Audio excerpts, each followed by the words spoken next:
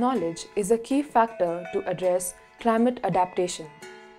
Ability to adapt to climate change and variability is primarily dependent on available knowledge resources. It is widely known that besides science and modern knowledge, many actors, institutions, and networks play significant roles in the use, production, and transfer of knowledge.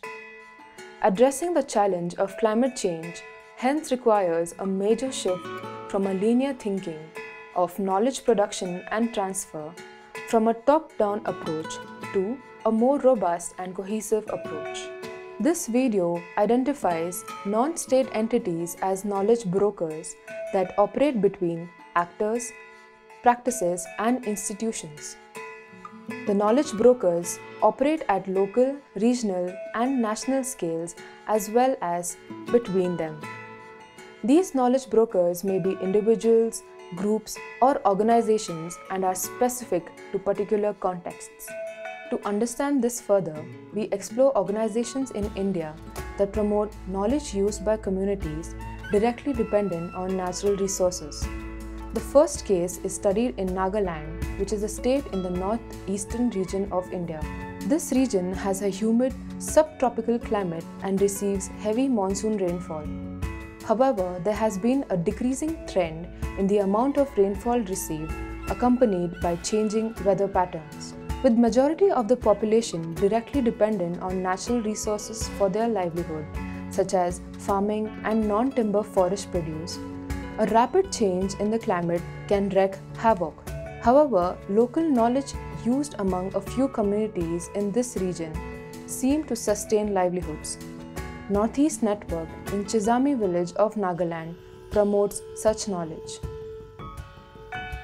Northeast Network came into being in 1995 during the mobilization process of Beijing Conference.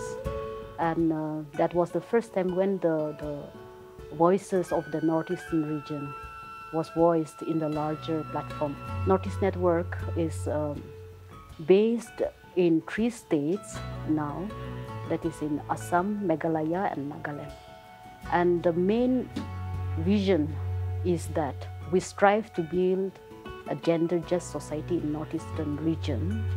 We strongly believe that the collective action of women will contribute or bring about societal change in our region. We try to influence the lives of individuals so that we can bring about like collective change. So Northeast Network does multiple activities, and we try to see that our programs, our activities, the vision mission that is been carried out through 3 thematic areas, that is the governance and accountability, the gender-based violence against women, and also the natural resource management. Then Nagaland works with women farmers. We also work with women in unorganized sector, and they belong to 3 trade groups. One is the women farmers, the weavers, and also the vendors. And here in NEN Resource Center, we do facilitate a lot of programs, especially with our women farmers, our communities who are still practicing ecological agriculture, our communities who are still having strong attachment with the knowledge systems, with the land, with their soil, with their farmland. Northeast Network adopts innovative methods in providing recognition to the local practices that are sustainable and are culturally and socially relevant. Some of these activities include revival of traditional agroecological farming, that is, jhum cultivation, promoting ownership of community knowledge through adoption of methods like participatory video, and revival of festivals like millet and biodiversity festivals. Engaging youth with traditional farming practices by setting up farm schools. Encouraging micro-upscaling by forming collectives such as weaving units and seed banks.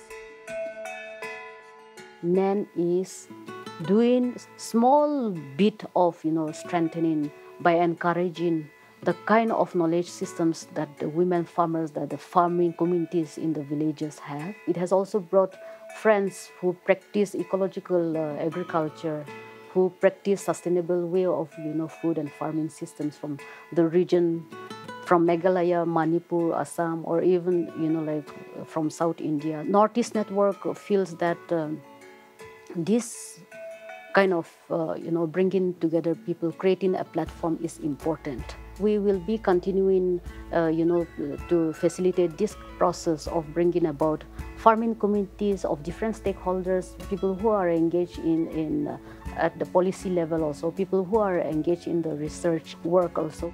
NAN strongly believes that collectivizing the local practitioners, bringing them together, and then voicing their concerns together, advocating policy support for the kind of ecological agriculture they are doing. So, like in a way, I should say, like creating a learning circles with traditional knowledge systems and also modern knowledge systems. Somewhere agroecology, the ecological agriculture practice that is being done by our farming communities need to blend with the modern knowledge. We strongly believe that the agroecological agriculture which they are practicing is the answer, is the key to climate change.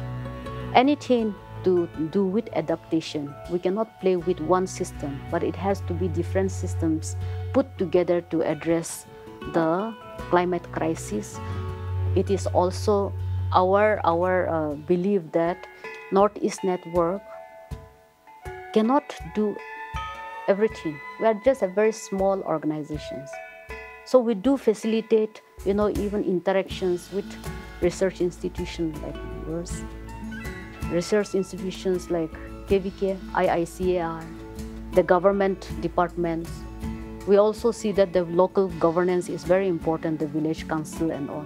So we try to bring in different stakeholders so that it is from one level we can take it to another level, because somewhere we need the policy support. And that is the kind of role that we as Northeast Network, in our own small ways, we are trying to connect different learning circles and different support systems, that is from local to the government policy level. And the global leadership should also acknowledge this, not only here.